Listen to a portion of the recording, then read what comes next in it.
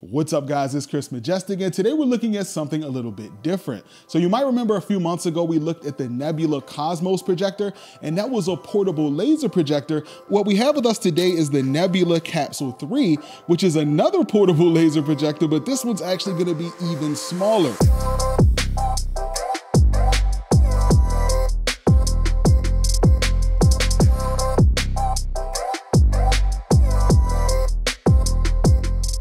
So we're gonna check this thing out today, but I do wanna talk a little bit about it before I even get it open. So this is gonna be a little bit different from the other portable projectors that we've seen on the market. It has 1080p resolution. It's gonna have a 14,000 milliamp hour battery and a whole host of other features, like it has HDMI port, but we'll get all into that. But I do wanna go ahead and get this thing open so we can check it out today. Now I do wanna thank Nebula for sponsoring today's video and sending this out to us. So let's go ahead and get into it. So we've got a nice, this is actually gonna be a voice remote, and this is the projector. Now, this is actually smaller than I thought it was gonna be. So it's kind of like a can, actually, pretty short. I think it's just under 7 inches tall. It's just over 2 pounds. It's made of metal, which I think is interesting. This is a really cool design. I actually like the way this looks. So if we wanna come around here to the front of it, we can see. So obviously that's gonna be your lens right there on the front. And down here, this little circle you're gonna see down here is actually a camera, and that's because it actually has autofocus as well as auto keystone correction. On the back, you're gonna have a few more things here. So it's gonna have an infrared port on the back because that's gonna work obviously for the remote. This button here is actually for Bluetooth. Since it has Bluetooth, obviously that's gonna be your power button. It has an aux port, so that can give you analog audio output. This HDMI port, obviously for you to be able to connect things, but this actually, believe it or not, actually has HDMI CEC as well as eARC, as well as a USB Type-C port for you to be able to power it. On the bottom, you're gonna have a 1/4-inch hole because you can mount this on a projector if you want. You can mount this on a tripod if you want. And on top, it's gonna have some capacitive power buttons or navigation buttons for you to be able to navigate around. I'm gonna go ahead and get this thing plugged in, power it on. As a matter of fact, no, we don't need to plug it in because this is a portable projector that has a battery built in. So I'm gonna go ahead and power this thing up. And while I power it up and I'm gonna wait for it to boot up here, I wanna talk a little bit about the specs. So again, this is a 1080p projector. It's gonna be a DLP laser system. It produces about 300 ANSI lumens, which is more than enough for you to be able to do something portable with it. It has Android TV 11, HDR10 support, as well as a built-in 52 watt-hour battery that's gonna be good for up to 2.5 hours of use. All right, so we just got the projector set up on this wall here, and this is actually not a prepped wall or anything. This is just a basic wall that I have in the house here. And this is actually a gray wall, so it's not even white, and this looks really, really good. So we got the projector right now sitting, I would have to say probably about 6 feet away from the wall, and this is probably about a 65-inch image right now that it's projecting.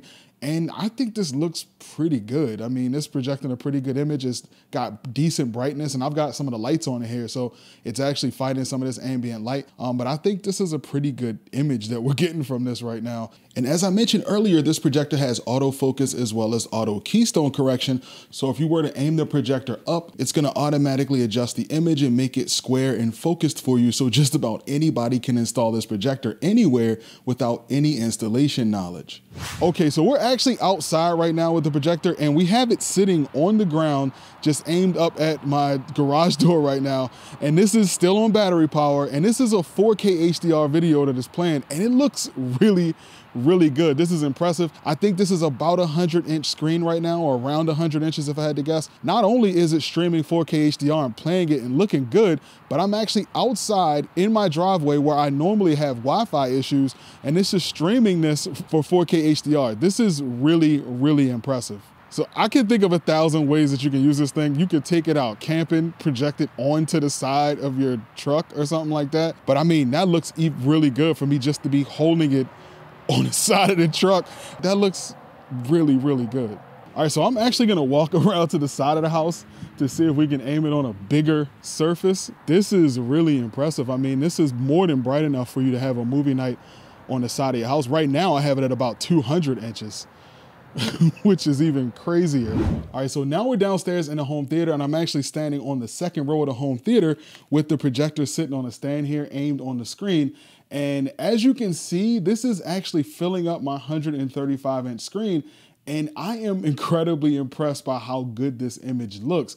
Not only did it fill the screen easily and auto keystone and auto focus itself, but this image is actually really sharp and it's actually providing more brightness than I thought it would. It's more than bright enough for you to have a movie night at this image size. And again, this is saying a lot that we can see this image perfectly fine from this tiny projector right now that's running on battery power. But what I do want to talk about real quick is actually charging this thing or actually plugging it in. Now, again, it came with this wall charger that you can use. You can just flip this out and actually plug it into the wall. If I can get this thing out. Yeah, so this is going to be a charger for you to plug it into the wall. But what's really cool is since it's using a PD or a power delivery port that's USB-C, you can just take a portable charger like this that you would use for a phone or something like that. This is actually a PD portable charger, and you can just plug this in with this. Now, what's really cool is not only you're going to have, of course, be charging it, but you're also going to have significantly extended battery life. So built into this projector is a 2.5-hour battery life, up to 2.5 hours. But with something like this I believe is like 20,000 milliamp hours. This is going to extend the battery life even more, possibly even doubling it. And what else is really cool about this port is not only can you use it to plug in a charger, but you can actually use this USB port to plug in an external hard drive or even like a flash drive or something like that, so you can play movies on the go, which is even crazier. So like, again, if you're on something like a camping trip, you're obviously not going to have Wi-Fi, or you probably won't have Wi-Fi if you're in the middle of nowhere. You can take a portable hard drive or something, plug it into this and stream your movies right from that, so you don't need an internet connection. So again, the possibilities really are endless with this thing, and I gotta say, I'm really, really impressed with this. All right, now one thing we haven't really talked about yet is the built-in speakers, which is kind of interesting considering this thing looks like a Bluetooth speaker. Now, I've already heard the speakers in this thing, and I gotta say they are really loud. Now, what's really cool is the fact that they actually place the speakers so that they're positioned to the back, so that if you're actually, assume you're going to be sitting behind the projector while it's aimed at the screen in front of you. So I'm going to give you a quick demo real quick to let you hear how loud this thing is.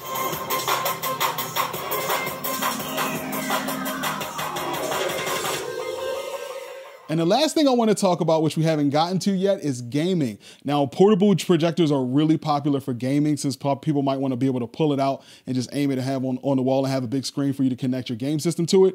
And this projector actually works really well for gaming. So I actually measured the input lag on this projector, and I was seeing input lag of 22 milliseconds, which is absolutely insane for a portable projector, and even better than some of the actual home theater or even ultra short throw projectors that we've seen out there. So if you're a gamer and you're looking for a portable projector, I don't think I've seen input lag better than this, not to mention how good the image looks and the fact that it supports HDR10. All right, so how much is this projector? Well, it's definitely not cheap with the retail price of $799, but you can often find coupons of $50 off or even more. But the fact that it's coming with a lot of features that you don't usually see on portable projectors, such as eARC, HDR10 support, and a few others, the price definitely comes as no surprise. Now, I gotta admit, I wasn't quite sure what to expect when testing out this projector, but I was pleasantly surprised by its performance and all the features they were able to pack into it. Now, it may not be the cheapest portable projector out there, but compared to the others that I've seen, it's definitely among the best. And if you are interested in buying this projector, make sure you check the links in the video description so you can make sure you get the best deal on it. And make sure you subscribe to the channel so you don't miss out on any new videos I have coming up. Thanks for watching, guys, and I'll see you in the next video.